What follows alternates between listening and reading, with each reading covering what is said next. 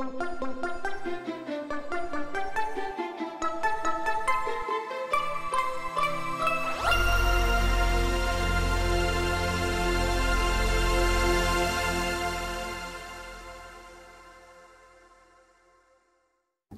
everybody. Welcome again to our part of the world. I know it took some of you a really long time to get here, and there's a lot of jet lag, and this is what we have to do when we go visit you every time. But thank you, seriously. It's wonderful to be here, and we appreciate the hosts and the local chairs, Claire and Adam, for their efforts to give us this opportunity to share a bit more detail about the epidemiology of what's happening in HIV here in our region. There we go. And these are my disclosures. We receive grants for community as well as research. So before I get started, I wanted to give us a little bit of context for the Asia-Pacific region. So where we are now represents a little more than half of the world's total population, 4.4 billion people. But we are, of course, very different depending on what part of the region you go to, between the Pacific, Southeast, East and Northeast, and South and Southwest Asia. And the larger numbers are driven in the East by China and in the South by India. We're also the region with the second largest burden of people living with HIV at 6.5 million, but we have very low prevalence at 0.2% of all adults. And this is why in the slides that you just saw from Dr. Ivy and Dr. Anna, we tend to all be lumped into the remaining countries category. I think some of you come from countries like that too. We're also, no Asian country has been included in the Global Alliance first phase because we're not considered high burden countries. But what I hope I can do for you today is to show you that, in fact, there are a number of gaps in our maternal HIV and vertical transmission prevention activities. There are children, adolescents, and young adults who are now growing up with perinatally acquired HIV who are transitioning to adult life. And new HIV infections are often occurring among young people, and especially young key populations. I'll be focusing today mostly on South and Southeast Asia, highlighting data from around 9 different countries, and we will hear more detail about the Pacific Island nations from Dr. De Jesus and Dr. Boma during tomorrow's presentation. So HIV in pregnant women, across the region, there are 55,000 of them that have been estimated last year who are in need of ART annually. And you can see some of the HIV testing coverage there in the graph below. We go from the Philippines on this graph of about 20% HIV testing coverage up to Cambodia, which is almost 100%. And if we look at the pregnant women living with HIV, I mean, kind of think about this in comparison to the countries where you come from. The largest burden, or the largest number, is in India, and then the smallest in this graph, at least, is under 200. And there are other countries in the region with less than that as well. But consider the total births in these countries and the number of women who would need to be tested for HIV and antenatal care in order to get those testing rates up. 23 million births in India in 1 year, 6 million in Pakistan, 3 million in the Philippines. So the burden on public health programs in order to achieve some of the measurements, the metrics that we're looking at could be quite high.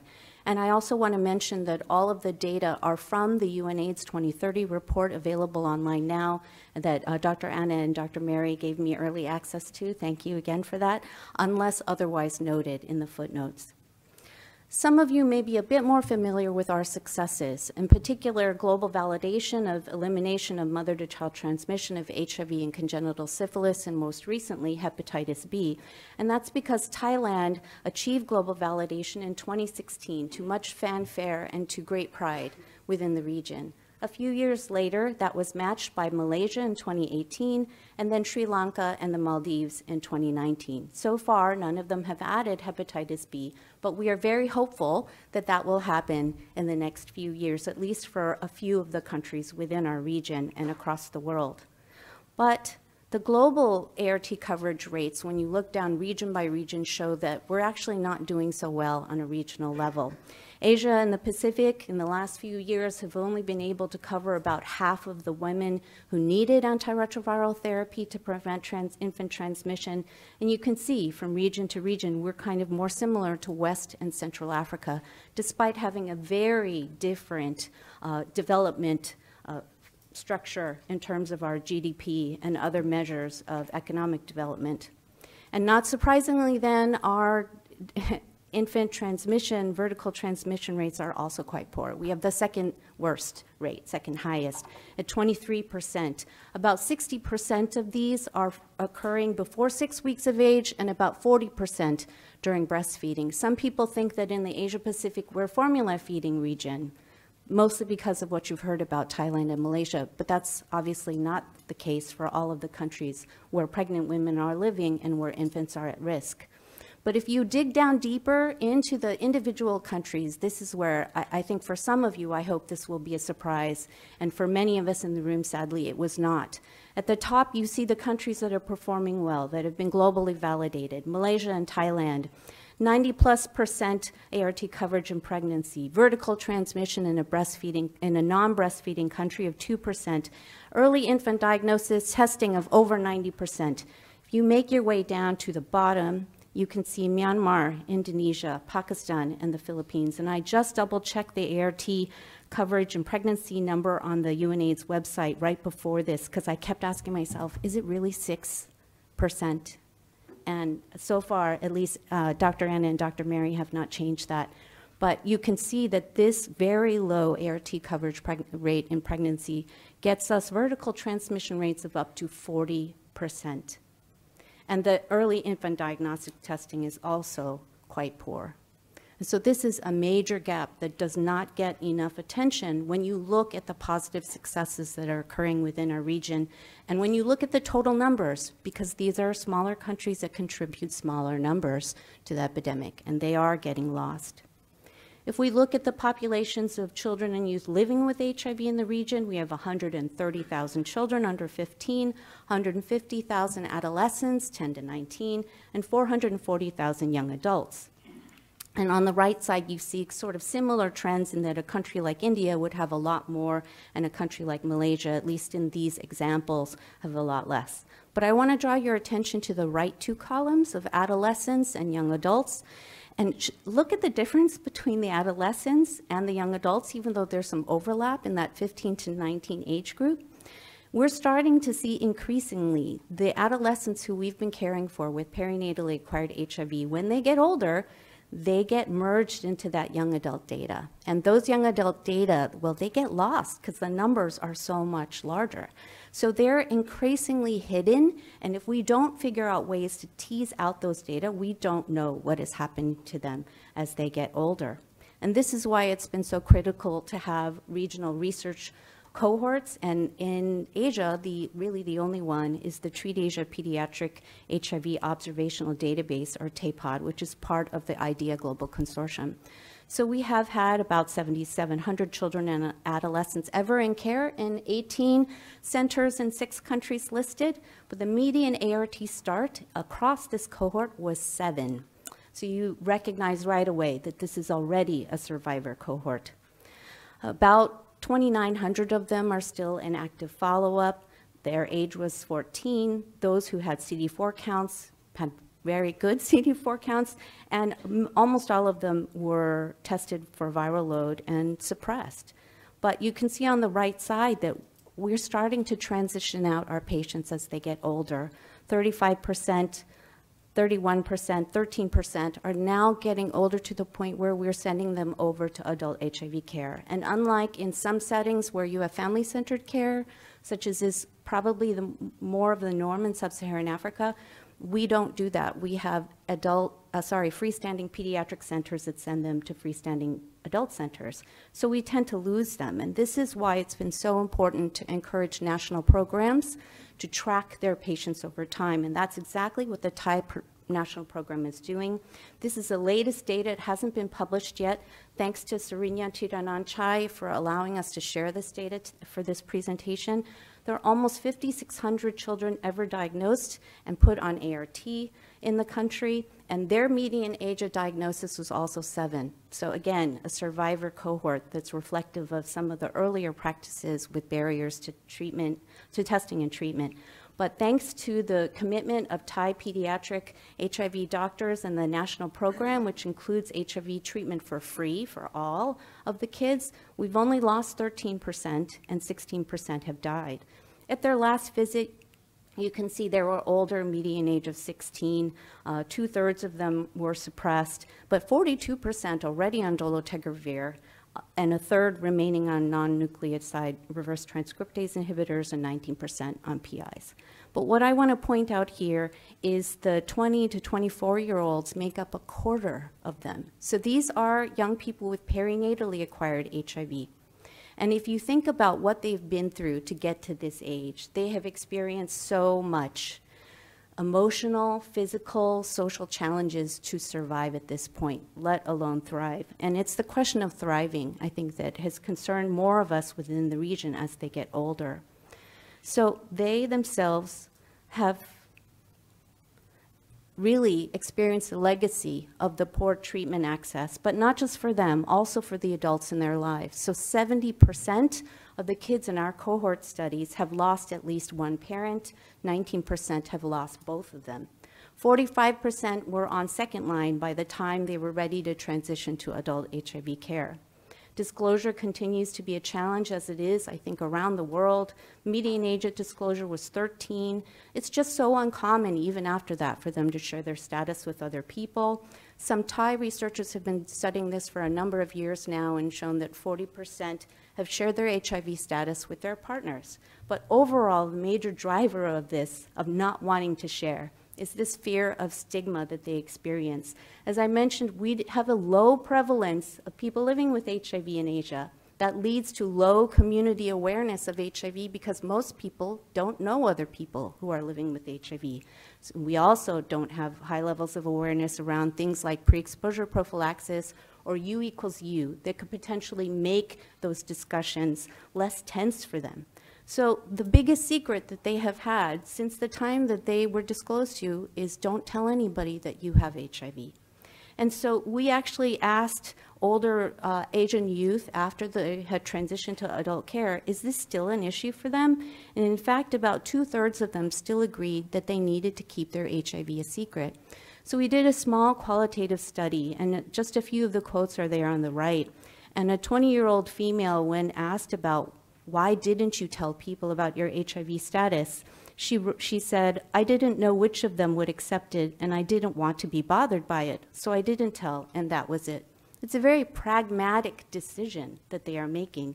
And the quote below that from a 24-year-old male, this is in the context of him trying to get a job and make money and live as an adult. I don't know how much knowledge my employer has on this topic, so I'm not sure if he's going to be able to accept it or not. I think it's just better to conceal it. Having to keep secrets like this for your whole life puts a lot of pressure on them, socially and mentally. And this is kind of the next phase of the work that we've been doing in the region, looking at mental health issues in post-transition young adults.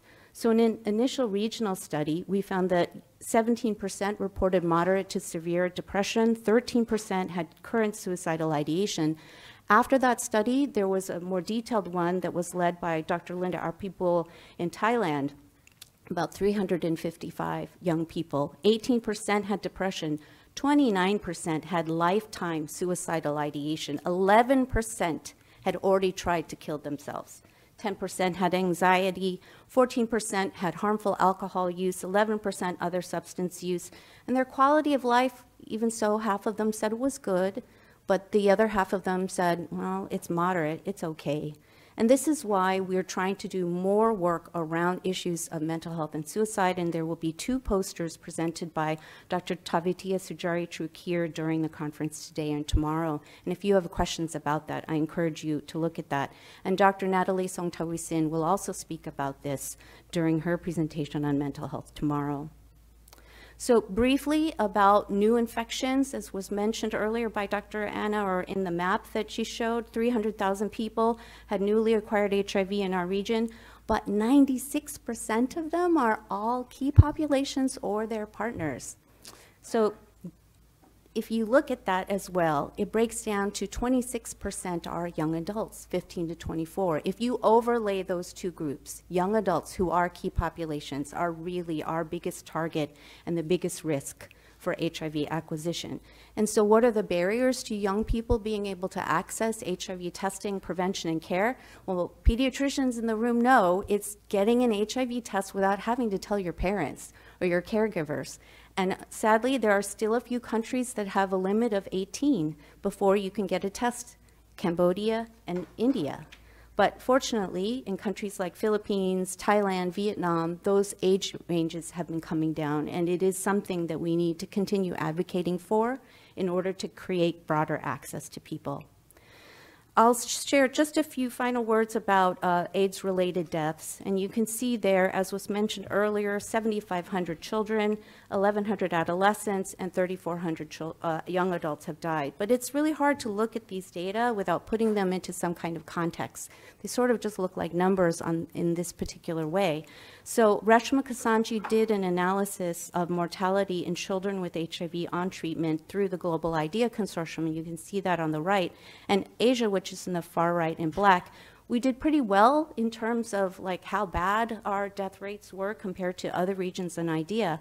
But I think we still need to compare what's happening with children with HIV to those who do not have HIV. And in Thailand, based on the newest data, it looks like children with HIV have about 5 times higher incidence of death. And this reminds us that even in a country that has universal health care, can provide HIV treatment and care for free, including viral load, including dolutegravir, we still aren't doing enough. All of us need to do more to address issues of adherence, to simplify regimens, to advocate for closing the gaps in care that they experience. And so hopefully you have seen by digging down into the data that there are weaknesses in national, maternal, and pediatric HIV prevention and treatment coverage that are hidden in the Asia-Pacific regional data, and we really need stronger advocacy to close those gaps. Prevention programs have to prioritize older adolescents and young adults in key populations if we're going to slow down the epidemic within our region. But there are now growing cohorts of adolescents and young adults with perinatally acquired HIV who are transitioning into adult life and adult care. Our clinical centers need feasible transition care standards to be developed. We do have a few, some of them in some countries, but there's no consistency across them, and they've been sort of applied in different kinds of ways. And these standards must be informed by adolescents themselves, because as somebody who cared for kids when they were much younger, my priorities are not the same for them. I started taking care of them when they were little, and now they're big, and what they want in this world is different. And the example I can give you is this painting. So in this painting, there's a young person in the middle, and I thought, okay, the young person with HIV painted this, they're the person in the middle, and the people around them are their parents, their caregivers, their doctors. They want to walk forward in the road together. And actually, that is totally not what this person meant. This young man named Kay, he said, for my future, I would like to have a family, house, rice farm, job, and money, which I earn for a living. I am now on the way to the future. So he's actually the person on the far left of this painting. And the other people, they're not me, they're not his parents, they're his own children, it's his kid, it's his partner. That's what he wants for the future. That's what he wants us to help him achieve and attain. And that's why it's so critical that it is adolescents and young people who are the ones guiding us as they make these transitions, as we figure out how best to support them. So I want to acknowledge the Treat Asia Pediatric Network of IDEA Asia Pacific, on whose data much of this talk was either inspired or made. Anna and Mary from UNAIDS for providing me that early access to these data, which really helped in getting this ready. Azar Karaminia and Surinya Tarananchai, who gave me some additional data to be able to share with you. And then a lot of people who helped with little bits of questions that I wanted to know about the presentation that you saw today. And finally, the 2 young people who gave me permission to share their paintings with you during my presentation. Thank you very much for your time.